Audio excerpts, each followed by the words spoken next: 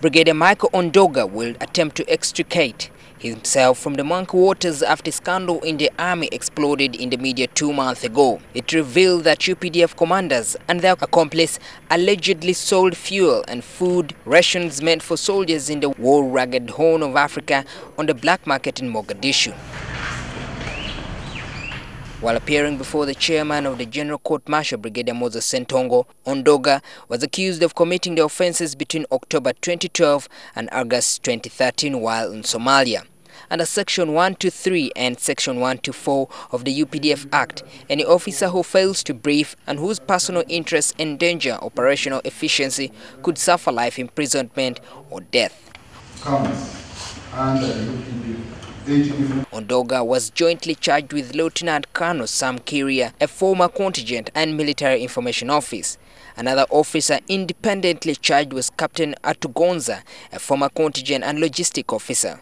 However, he alongside his colleagues denied all the charges. Though the trio applied for bail, it was not granted because their application did not meet the prerequisite standards of the court and will reappear before court on November 5th, while their bail application will be reconsidered.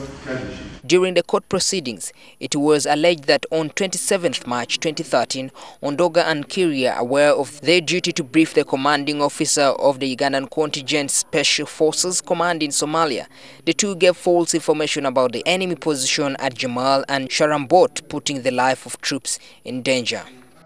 The two are further accused of failure to execute duties after they were informed that civilian premises in the neighborhood of Al Jazeera Training Center had been attacked by the enemy. Atugonza was charged for 5 counts, which include failure to execute duty, offenses related to documents, failure to ensure the supply of food and water to the contingent. According to the prosecution, failure to deliver food and water affected the health and combat morale of the troops.